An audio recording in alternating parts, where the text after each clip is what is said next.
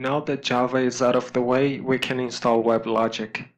This one is also quite simple, but don't let your guard down, because from now on some configuration errors can be pretty hard to recover from. Start your virtual machine, open a terminal, log in as root, and execute the xhost command as usual.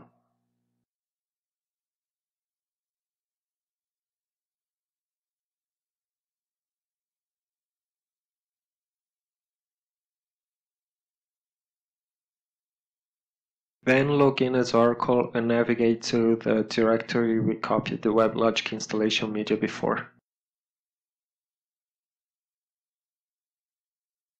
This one is zipped, so let's unzip it.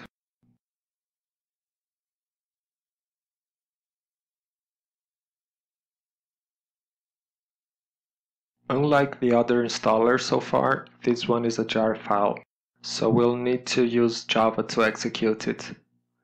From this point on, always make sure your network is enabled.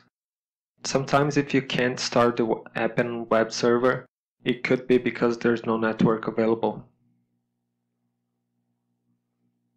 Click Next on the welcome screen, and here on the middleware directory, change it to home/oracle/middleware. There's no particular reason to use this directory, in case you're wondering. I just find it easier to use than the default. Uncheck the security updates checkbox. It's going to insist more than a used car salesman.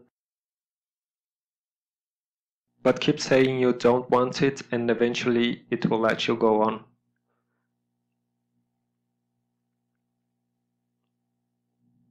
Here choose Custom and click Next.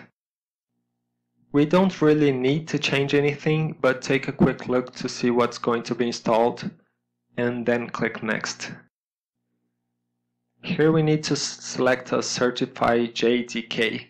Click the Browse button and find the directory we installed JRocket before. Once it's been selected and the Linux Open JDK is unselected, click Next. No need to change anything here, but take notice of the Weblogic server directory. We are going to need it when installing OTM. Just click Next twice to start the installation process, and when it's finished, mark the Run Quick Start checkbox and click Done.